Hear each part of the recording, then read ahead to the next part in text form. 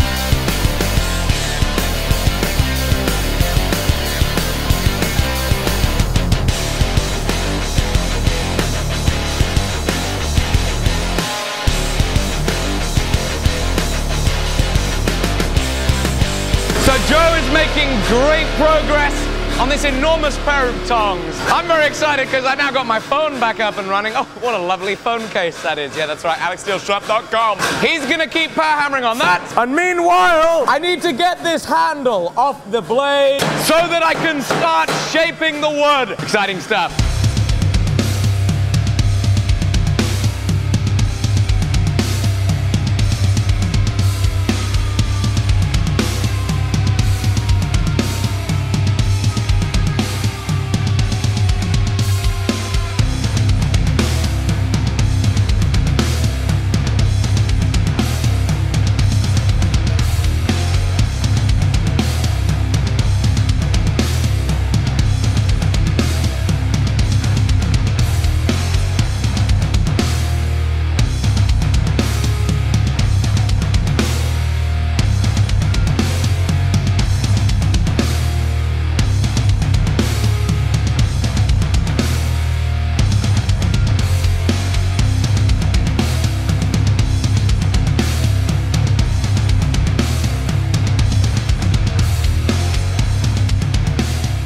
Okay, so I've been in there shaping the handle. Joey's still making great progress over there on the tong. And calamity! I put the handle back on the tang just to see how it was kind of looking, see how much more I needed to take off the rough shaping. And that's a major issue. It came apart.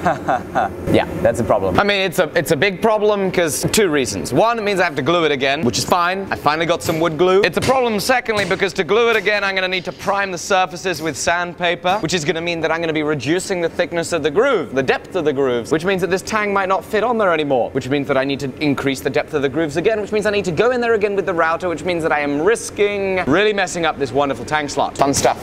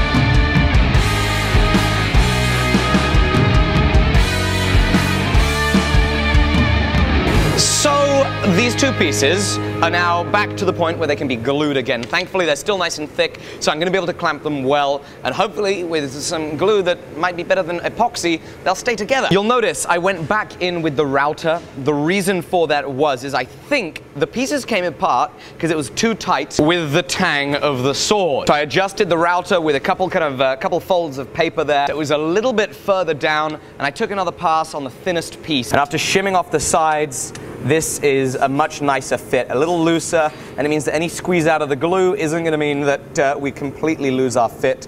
And this time when we glue it, I'm going to make sure to glue it even higher up, just so that we have that leeway to make sure that we don't split it as we're working with it. So this is going to get glued. So I've got some Gorilla Glue. We'll see how this is. Joe is working on the tongs. Here's one of the halves. Looking pretty awesome, looking pretty awesome. It's pretty exciting stuff. It's fun having him in the workshop, and tongs are looking great. Let's glue this and then work on something else on the project.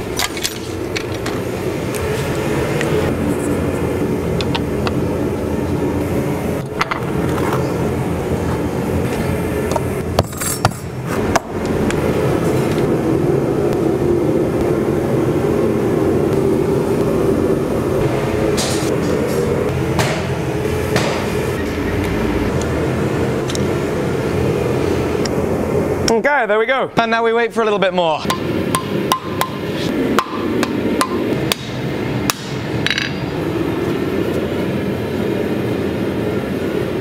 So the next step is this special idea that I had for making this handle a little bit more special, something I've never done before. I want to do a wire wrap. I've got these two wires. This one here is some iron wire. This here is bronze. So I think we've got to use the bronze wire. Come on now, we've got to use the bronze wire. So first things first for this wire, I'm going to take this piece of steel, a little small piece of steel, and we're going to make a tool so that we can twist it really nice and easily with a handheld drill. So there goes some 1/4-inch round stock. Into the vise we go. A little hammering, and a little more hammering.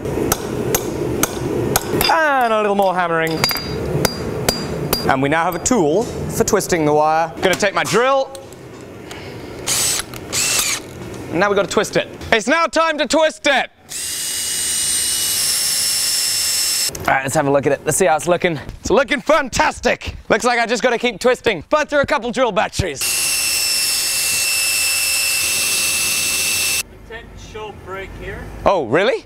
Well, it's not that close, but it's got a hole in there. Is it where there's a kink? There's a big kink. Get a pair of pliers, maybe I can fix it. Oh no, found loads of little kinks. That's no good. Okay, so the first third is good.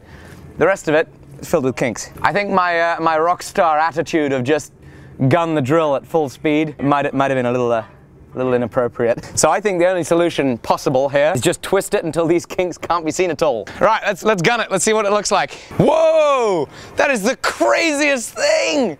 What? No way! It's going just do. That is insane. It looks like it could Wow! I would have paid so much more attention to learning about airwaves and sound waves in science class if they had let us twist bronze wire and get like this close to it snapping and taking eyes out. Let's keep going. Gun it. More? Yeah, let's do it. So what I'm gonna do when we're done, we're gonna do a little more, but when we're done, I'm gonna wrap this onto a piece of steel tube, and then we're gonna just anneal it in the forge, I think. Oh, so that way we're gonna get all the stresses out of it. I think that'll be a smart thing to do. And then it should come out ready to wrap on a handle and be just fine. Let's keep going, let's see. Takes a long time over this length, but the twist is tightening up really nicely. I think I'm gonna keep going. Until it snaps. Until it snaps. Right, a little more. Until we run out of battery. Oh no! I realized I need the drill to wrap it back up again. And we're gonna be back when the battery's charged. Let's have a look. Oh, hey, it works! That's a great pair of crucible tongs. Great job, Joe.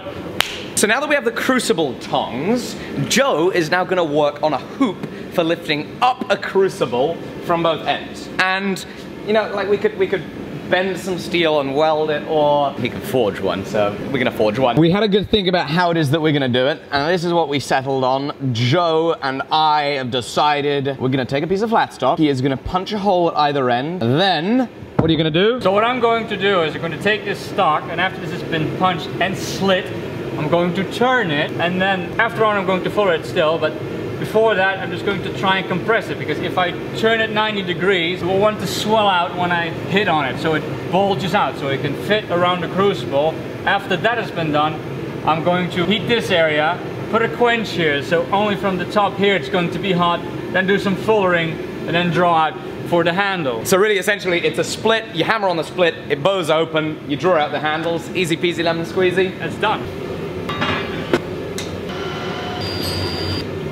So while Joe's working on that and while my battery is charging, I just had an idea. I'm gonna make myself up a bobbin from which I can use the drill to wind up all that wire and then go directly into the forge so that I can then anneal the wire. So it's time for a little lathing action.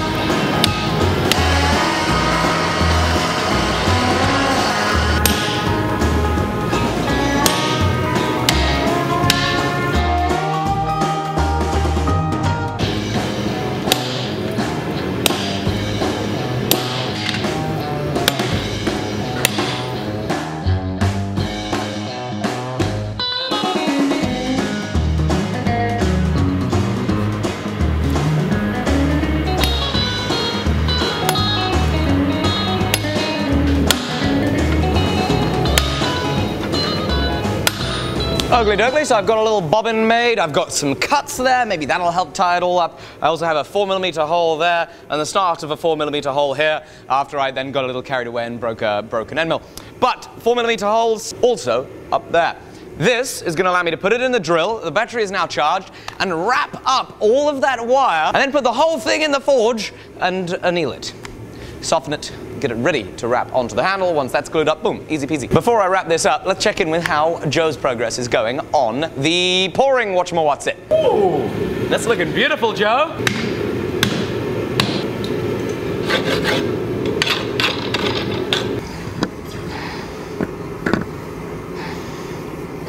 Oh no!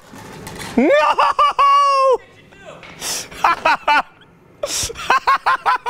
Abandon ship. Hopefully we end up with enough wire, but I'm gonna have to cut it halfway. There's no way I'm gonna be able to get this thing. Not a chance I'm gonna be able to get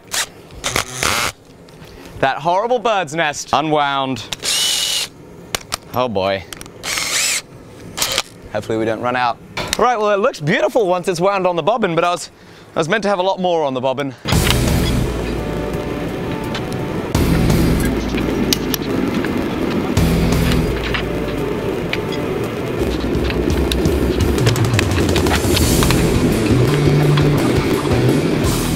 That looks outstanding, my friend. Look at that. I say that's great. Leave it there. It's now time to draw out either side. I think then once it's drawn out, if you make a little bend back and forth so that we can kind of have some leverage so that we can tip it from either side. Sound like a plan? Yeah.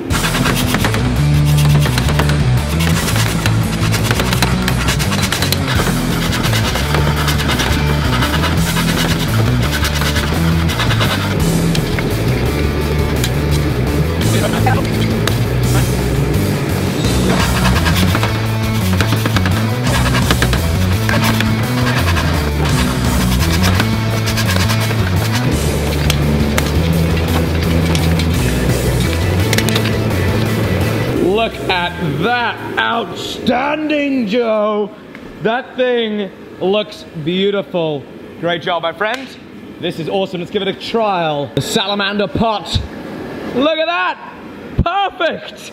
Woohoo! Beautiful forge work. Great fun, bro. What an outstandingly fun day it has been. It's been tremendous fun having Joe here in the workshop. Make sure you check out his channel in the link below. He's going to be here for a couple of weeks hanging out, helping out. We're going to be having some great fun. This Scottish Claymore, we're going to be continuing on that in tomorrow's episode, as well as Joe working on other projects, us having a load of fun, and hopefully you all being entertained. So make sure you subscribe for more daily videos. I'm going to see you tomorrow. Have a lovely, lovely day, and make sure you go make something in your own workshop, because it's a lot of fun, I assure you that.